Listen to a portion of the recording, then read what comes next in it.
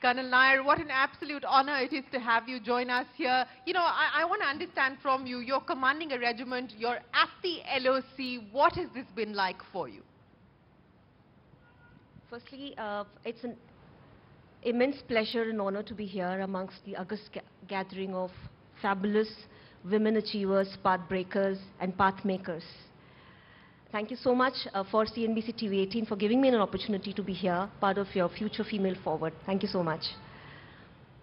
Well, commanding a regiment on the LoC implies that I have my troops deployed all along the line of control, braving absolute, challenging terrain and weather conditions. So the biggest challenge that I have is to ensure that the adverse impact of the terrain, the weather, and the environment doesn't impact my boys, their safety and security, and also the efficacy of the mission that has been assigned to us. That is what I feel has kept me going. You know, I can only imagine what that is like, but when you're commanding a regiment, you know, you've got adverse weather conditions to deal with. You're on the LoC, which is probably one of the most treacherous terrains psychologically as well. What do you do to keep the morale going, and how challenging has it been to win over the troops, so to speak?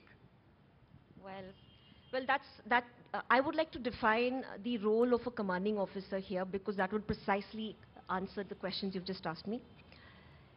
A commanding officer of a regiment is like a parent to the entire team that she commands. She's required to have the competence, the compassion, the vision, and the foresight to nurture her team, to mold the team into a formidable part of the armed forces. This entire process entails a lot of training, a lot of activity that imbibes discipline into the troops, and that is what is happening out there exactly. For more news and updates, all you need to do is follow CNBC-TV18 on all of our digital platforms.